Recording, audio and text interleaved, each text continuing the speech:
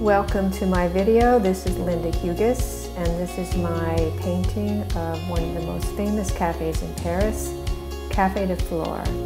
I start with a value sketch in pen and ink to set the large shapes and also to define the values. Here I'm sketching. And it looks like I'm doing this freehand, but actually I'm working from a 6x6 grid on the photo and the canvas.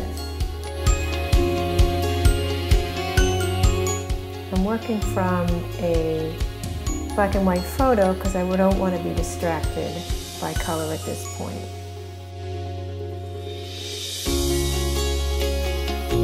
Now I'm using darker paint to really fine-tune the drawing of the figures. I want to make sure that the posture is right because that is the key to body language.